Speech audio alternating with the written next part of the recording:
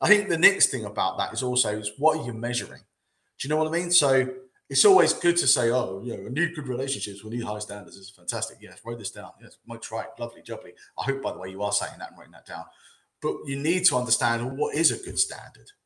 And in actual fact, is the word good right there? I mean, on my notes, I've got it on my screen at the moment. I'm looking at it. I said, what is good performance? And then I've crossed it out because good is a shit word. What is great performance? I'm not looking for average. I'm not looking for good. I'm not looking for just about enough. I want great performance. I want a great business. I want to achieve great things. That's what I want to achieve. That's what I want you to achieve. And I want all of us to be able to do that, because if you do, and I do, and everyone else around us has great performance and great outputs and great businesses, then we're all better for it. We're all better for it. We all benefit from that. But it can't be good. It's what is great standards, what is great performance. And you need to understand, what is that? You need to actually evaluate, what is it I'm looking for? What is great? What does that mean? And not only that, you're going to have it broken down into different kind of steps. What's great output performance for the business? What's great, fantastic output for my departments? What's great, fantastic output and performance for the teams within those departments? What's great, fantastic output for the individuals within those teams, within those departments, within the business? It's got to funnel downwards as to what that looks like. Because great for the business is the overall umbrella. It's the big picture, right? Massive. But you need to equate that down to the individual as well. Every person. Hi everyone. Thank you so much for watching the video that you're tuning into right now. It means the world to me that you're watching that video. But I want to just take a small snippet of your time, the smallest amount of your time, just to tell you about this amazing offer that we have on board for all of you right now in your businesses.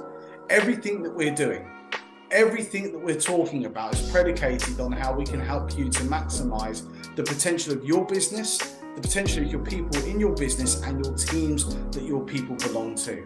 Right now, if you head over to the website that's in the background there in our new studio, which is inquiry.cavilhr.co.uk. That's inquiry.cavilhr.co.uk. You can pick up a free employment contract with your staff. This is monumental. It enables you to be able to make changes, customize the contracts to your liking, for your staff, for your business, but also to ensure that you're remaining legally compliant. Head on over now, pick up your free contracts, register your details. Let's get back to the video. Well, it's going to sound really sad. I'm not a fan of insects. I can't believe this is where I'm going with this. But I'm not a great fan of insects, right? But there is one thing I really do love, and that's things like the leafcutter ant. It's just so bizarre. I know, right? Bear with me. There is a purpose to this, okay? So the leafcutter ant is a colony. It's an organism. Basically, every ant creates this whole bigger organism that is obviously the community, the leafcutter community, and the queen, and blah, blah, blah, blah. Now, they all have a role to play. You have ants that are there to help go and collect. You've got the leaves. The ants that are there to grow the fungus that grows from the leaves, which is what they actually eat, not the leaves itself. You've got the ants that are there to protect, ants that are there to help to grow the breeding process of the queen. And everyone's got their role, right? Everyone, like they're individuals. Every ant has a role within the colony. And you know, the big part about this is obviously if you have one bad link in that chain, I feel like I'm doing a Disney movie here. If you have one bad link in that chain, that is a Disney movie actually, Bugs Life. If you have a bad link in the chain, then it does impact on the business.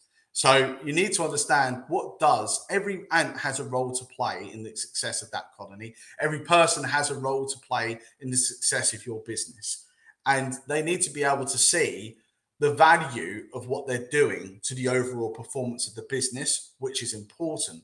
But they need to understand, what does that great performance for me keep hitting this thing? What does the great performance for me look like in this business? And how do I help to drive that success? Because I have a role to play in that. In the same way that every ant in that colony, God damn it, they all have a role to play too. They do.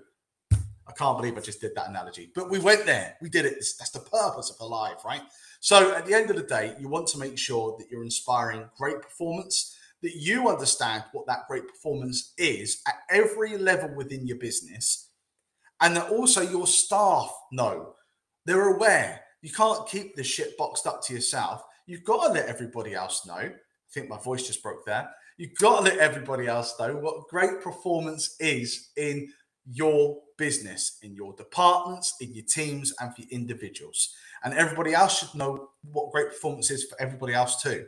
Because we should be holding everybody accountable, and everybody should be holding everyone else accountable, because we're setting high standards here. That's what we want to have. We want to achieve, and we want to have this high standard of business performance and output for you and your teams.